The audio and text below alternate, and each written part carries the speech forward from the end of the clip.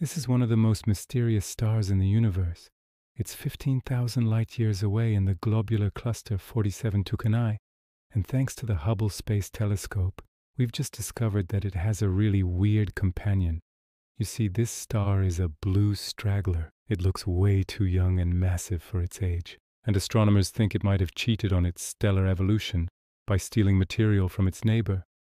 That would explain why it's so bright and massive, but until now we didn't know what that neighbor was, and now we know.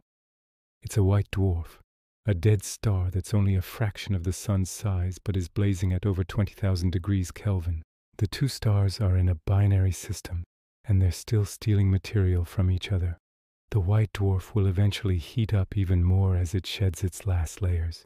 This is one of the best studied examples of a blue straggler in a globular cluster, and it could help us understand how these strange stars form and evolve.